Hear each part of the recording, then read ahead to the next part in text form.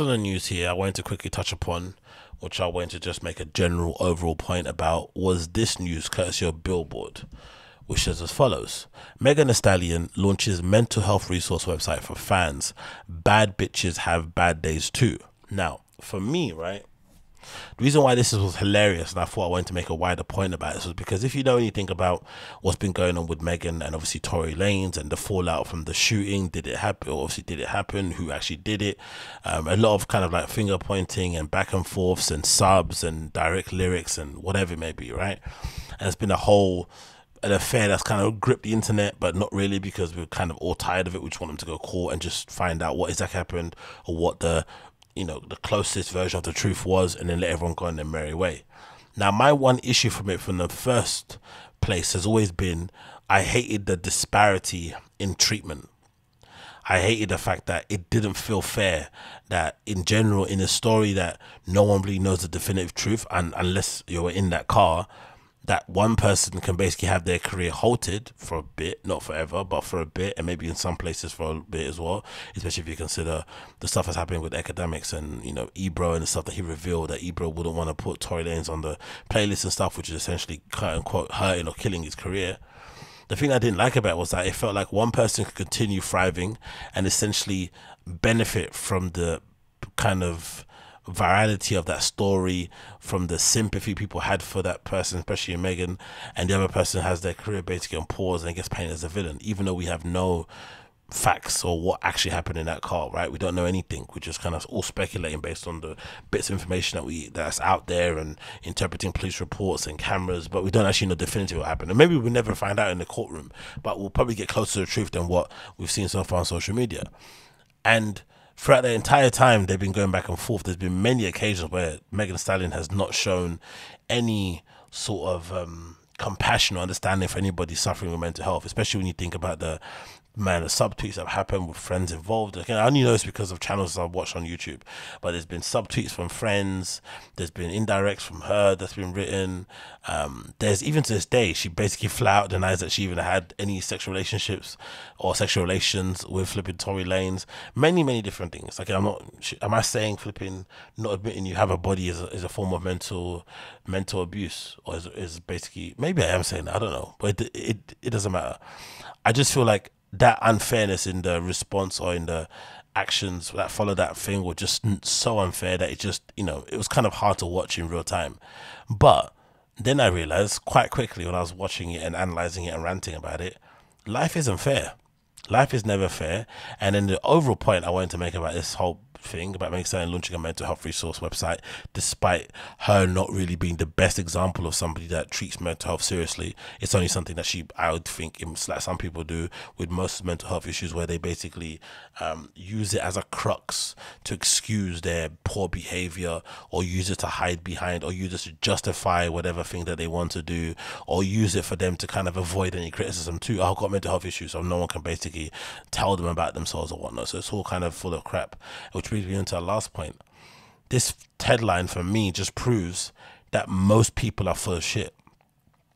Most people are full of shit, but I think with us general punters, with us general customers, with us civilians, as comedians like to call us, right, especially the LA ones, what thing separates us between famous people or rich people or well-known people or people with clout is that we can't really get away with being full of shit. We're going to get called out, whether it's our friends, whether it's society on the street day to day, whether it's people that we work with, whatever. Someone's going to definitely call us out on our shit. But if you're a celebrity or someone that's well known, or an artist or an influencer or a politician, whatever it is, or something that people, you have adoring fans and maybe some haters, whatever it may be the ratio, right? There's still, you still get told, you still don't get told about yourself. I said yes, you still don't get told about yourself if you're a celebrity, because you're surrounding yourself usually with yes men. People are going to feed your ego. People are going to satiate your need for more. You don't really have people in there that are going to call your bluff. And if you do, you're going to put them on the outside and not really on your inner circle.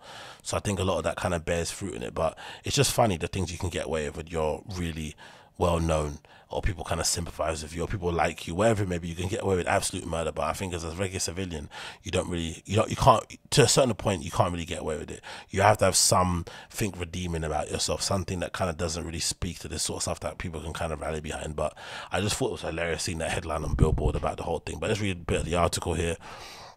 She was fantastic in this picture, by the way, taking that way to 2022 Vanity Fair. She was really good there.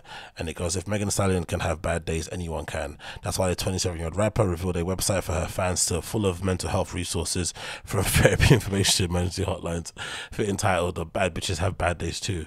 It's okay, what about the bad bitches that you and your friends were bullying and subtweeting during the backlash of all this stuff, right? What happened to them? What was the best friend's name again? Was it Kelsey, right? That was the one, right?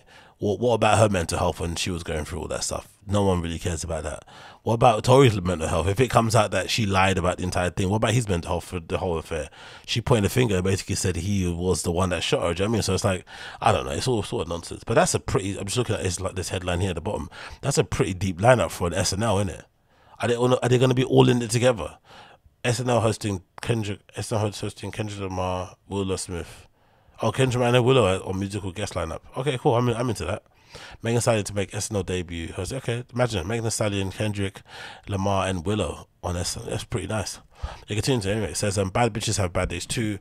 Compiles 4 categories of resources: free therapy organizations, mental health hotlines, resources directories, and LGBTQI plus community resources. Each category features a menu of useful links to external mental health websites, many of which are resources. I focus on serving BIPOC and those in the LGBT plus QA community. Bounce back like bad bitches always do. Reads a quote based on the site. Hotties reads what appears to be the message from the Plan B artist, shared on Twitter by a fan. You know how much mental health means to me, so I created a hub for resources that help you when you need to get a hand. Head to Bad Bitches Lab Bad Days too, and now check it out. Love y'all so much. Everyone loves each other. Everyone has bad days. Yeah, I don't know.